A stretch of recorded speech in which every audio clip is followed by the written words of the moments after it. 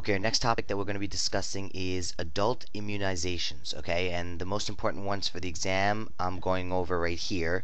We're going to start off with our DPT, diphtheria and tetanus toxin. All adults should be immunized against DPT, diphtheria and tetanus every 10 years. Basic series in childhood.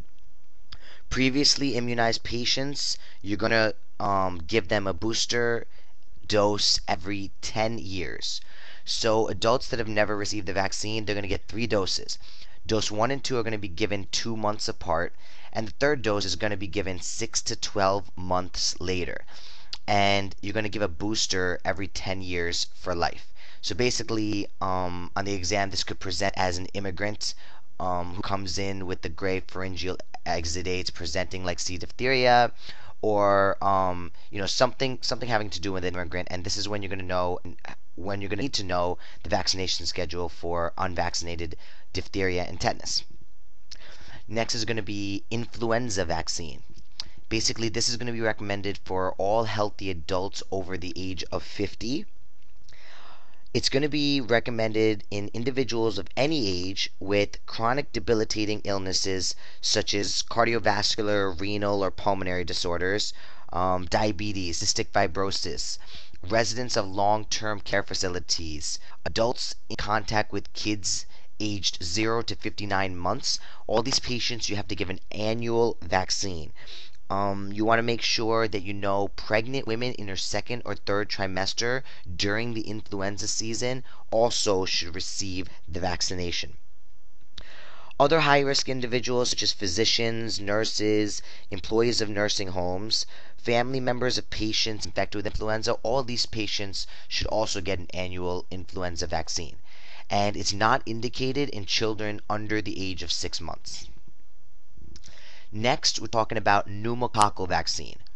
This is going to be recommended for all healthy adults over the age of 65, and these patients are actually going to need a booster shot in 5 years as well. Pneumococcal is also going to be indicated in individuals with chronic debilitating diseases such as chronic cardiovascular, pulmonary, liver, and renal diseases. You're going to want to give it to patients who are alcoholics, chronic alcoholics. Patients with cirrhosis should get the vaccine regardless of the age. Patients with splenectomy or sickle cell disease. You want to revaccinate any patient who had the original vaccine before the age of 65, and immunocompromised patients are going to get revaccinated every 5 years. So remember that adults over the age of 65 are going to need a booster every 5 years, and immunocompromised patients are going to need revaccination every 5 years. Next topic is hepatitis B, and this is going to be a big one, okay? So with hepatitis B, first you're going to know exposure is going to happen via contraction with blood, sex, or needles. And if someone's exposed to hepatitis B virus and has a documented response to the hepatitis B vaccination, at this point they're not gonna need anything else but reassurance. So if they've been exposed to hepatitis B virus and they've had a documented response to the vaccine, they don't need anything other than reassurance. Okay. Patients with a history of homosexuality, frequent exposure to blood products, IV drug abuse, sexual contact with hepatitis B carriers, as well as liver disease, are going to need the hepatitis B vaccine. Now, if someone's exposed to hepatitis B virus and is not vaccinated previously, what you want to do is you want to give them hepatitis B immunoglobulin within 24 hours, and then you should start the vaccination. So the different scenarios are going to say, like I said before, if someone's exposed and they've had a documented response, you don't need anything else other than reassurance. If someone's been vaccinated but there's no documentation of the response, you have to give a second course of the vaccination unless they show a positive anti-hepatitis B surface antigen at the time of the exposure. If someone is a non-responder to previous vaccinations, they should be given hepatitis B immunoglobulin upon exposure to hepatitis B virus. And as I said, when someone's exposed to the virus and they haven't been vaccinated, you got to give them hepatitis B immunoglobulin within 24 hours, and you have to start vaccination against hepatitis B virus. So hepatitis B is a pretty important one, and those are pretty much the scenarios that you have to know those. Hepatitis A is actually going to be the most common vaccine preventable disease among travelers. The risk of getting this disease is actually reasonably high while traveling to developing countries, and it usually depends upon the length of stay. And basically, the mortality increases as you increase in age, and the mortality can reach up to 3% in adults over 55. So basically, what you want to do, hepatitis A, how is it contracted? Via the fecal oral route. Anyone in daycare centers or frequent travelers. So the recommended vaccines are for daycare workers, homosexual patients, and those with chronic liver disease. When we're talking about travelers within 4 weeks of travel, we have to give them serum immunoglobulin, which is going to be like a passive immunity that's going to provide protection for 4 to 6 months. So if it's within 4 weeks, you're going to give them serum immunoglobulin. And if the travel is going to occur more than 4 weeks later, we're going to give them hepatitis A vaccine.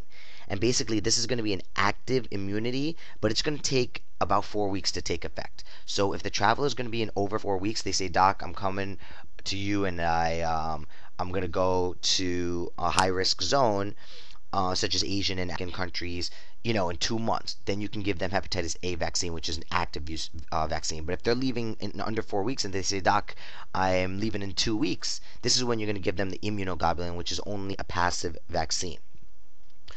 A booster shot is going to be given after the initial shot, and this is going to confer immunity for 10 years. Our next topic is going to be MMR.